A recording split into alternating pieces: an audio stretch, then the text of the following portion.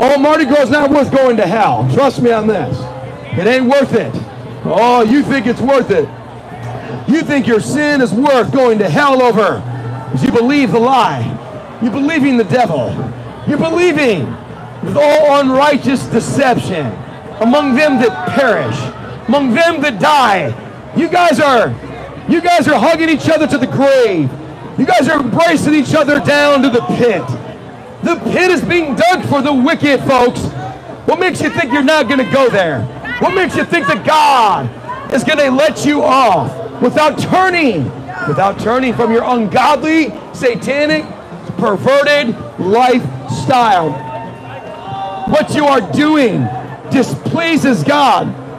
It displeases God who gave his son to die for you. Yes, it says God, who's rich in mercy, because of his love with which he loved us. Amen. Yes. Yes, that he might make us to know what is the riches of his wisdom. And in that love, and in that forbearance, and in that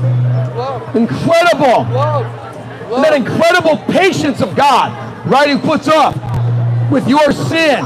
He puts up with your cussing, your wickedness, your evil, your homosexuality.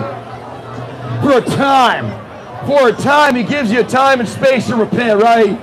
God, who relents from doing harm, who delights in mercy, who delights in, not in condemning you. God desires that none would perish, but that all would come to repentance. God does not want you to die. God did not send us here to pronounce your death. Oh no. God came to tell you that even though you are headed to the grave, you're headed to the grim reaper. Appointment with death. I got to talk to you first, sir. Because a lot of you, man, you're not there yet. You're really not there yet. You're not humble yet. You're not broken yet. Oh, my hope is that God will break you down, that he might build you up. My hope is that God will give you a broken heart, that you would see that Jesus died for your sins.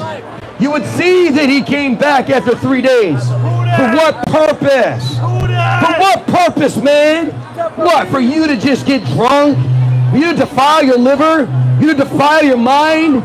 You to use women? Really? Is that what you think, man? Oh, think again. Think again, man. The wise man foresees evil and hides himself. You got to wise up, man.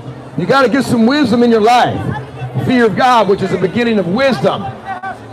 See, the Bible says, that when you rebuke a wise man, he will love you.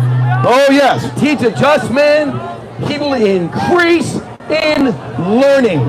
Amen. Oh, but it says, do not rebuke a wicked man. Whoever rebukes a wicked man only harms himself. Yes, whoever corrects a scoffer, it says, bring shame to himself. Which are you today? Are you a wise person? Are you a wise man? Therefore, when you hear the rebuke, you hear the correction, you hear the truth that can set you free. Oh man, you recognize that's the love of God. There is a Redeemer, Jesus, God's own Son, precious Lamb of God, Messiah, Holy One. Jesus, my Redeemer, name above all names, precious Lamb of God, Messiah, oh, for sinners slain. Thank you, oh my Father, for giving us your Son and leaving your Spirit till the work on earth